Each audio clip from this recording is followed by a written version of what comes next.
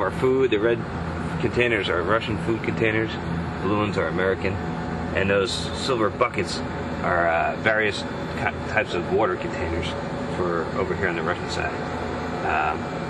This, by the way, over here, let me back up a little bit, sorry about the twisting around, but I forgot to show you this. Right over there is our hygiene station. This is where we take showers, kinda. Actually, it's just a glorified sponge bath, basically. But you don't get too smelly up here, so it actually works out just fine. Okay, let's head back up.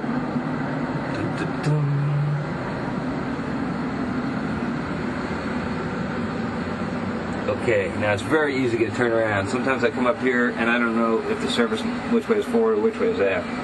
So let me help you out here. Let's look over here. Okay, that's where we came from. That's the FGB. Now, coming this way. This is where we're going, the service module. This is the core living compartment on the Russian segment. And it's got all of our life support functions, all of the equipment that keeps the Russian segment purring along. In the back are its thrusters. And it's got all the windows. That's why you see so many cameras here on the wall. This is the best place to take pictures.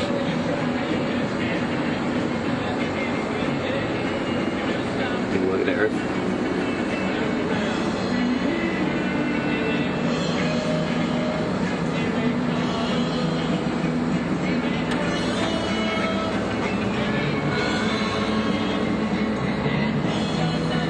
Hello, Earth. Sweet.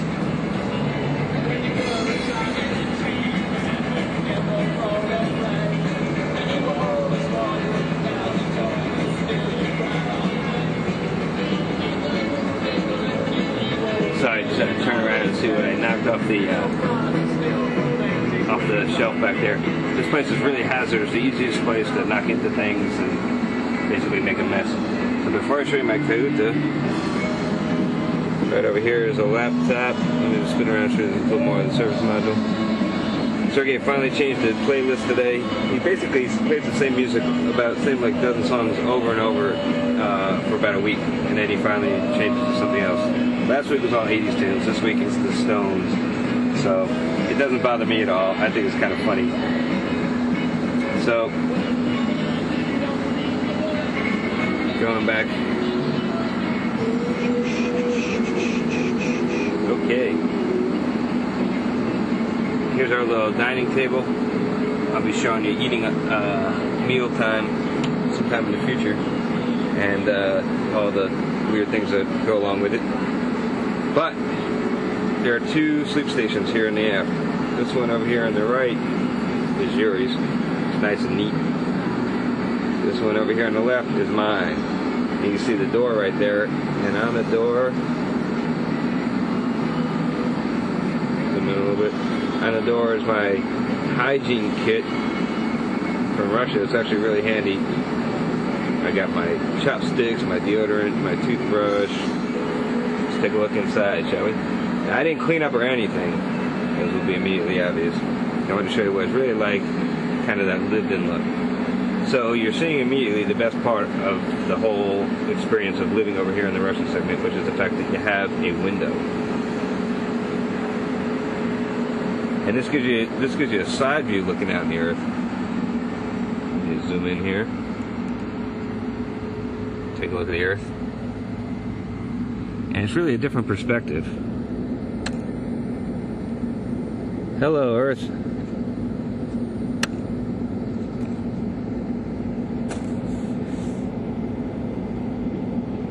And you can really get a feel for how thin our atmosphere is. If I could focus. Okay, there we go. So you can see down there, there's the clouds extend up to, as high as 60,000 feet or so. And then you got a little bit more atmosphere on top of that, and then it's just space. But that's it. I mean, if you look how big the planet is, if it could focus. There we go. Look how big the planet is. And just that thin little layer is all you get as far as breathing gas. It's pretty scary. Just a little sliver. There's one of the solar arrays. It's amazing that their arrays are so big, they reach all the way back here. I don't know if I could show you how far forward. There's one of the solar arrays on the service module, and that's all I'll be able to show you. But when that array is rotated up and you poke your head all the way over to the side, you can actually see the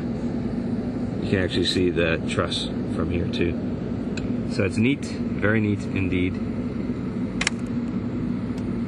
And one of the other cool features is it's got this handy little shutter,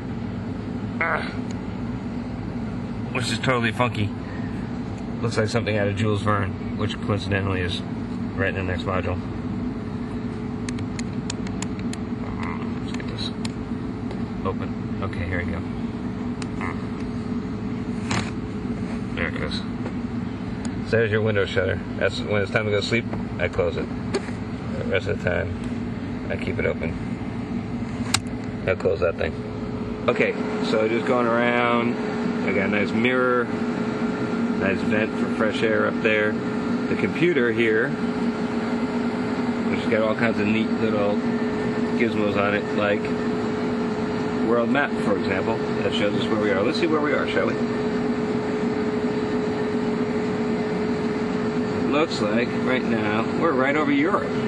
Holy cow. Let's see if we see anything. Looks like it's just about sunset over Europe, so it's kind of hard. The best time to see things on the ground is during the day. And here's another typical pitfall of trying to see things on the ground.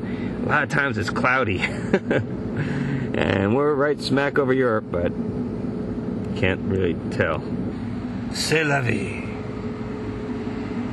So, back to our little tour of the Cayuta, huh? So, one nice thing about the computer here is that I could bring that. See, the wires all actually come from inside the Cayuta, so at night I bring it inside, stick it up here in the mirror, and then I could do email, which is a perpetual challenge trying to keep up with that. I'm failing miserably at it. I could look at world map, I could process images, pictures I take, and I can talk on the phone. We use a computer and this little headset. You see I got this headset plugged in with a microphone on it to run a program just like Skype or any other VoIP. We have a similar program, and that's how I make phone calls and can call people on the ground, which has been really nice. So just looking around up here, I got my Giants hat.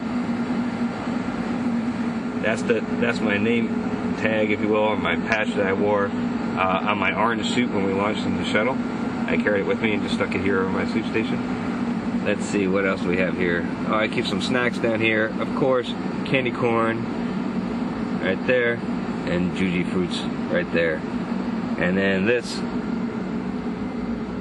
is not really a snack.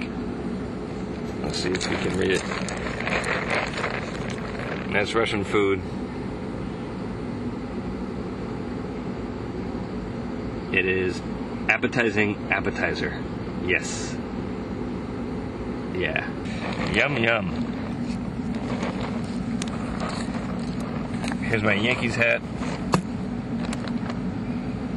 Signed by Roger Clemens, the Rocket himself. Sleeping bag. That's it. So, sometime later I'll give you a demonstration of what it's like to go to sleep in space, but we use these little bungee cords. These like elastic band. And that's just my pants. I just tuck them behind those, and my shirt, just to tuck them behind my bungee cords there for convenience. But those bungee cords push us against the wall and make you kind of feel like you're in a bed. It sort of works. It makes it a little bit easier to fall asleep, kind of. Alright. So that is it for now. That's my Cayuta.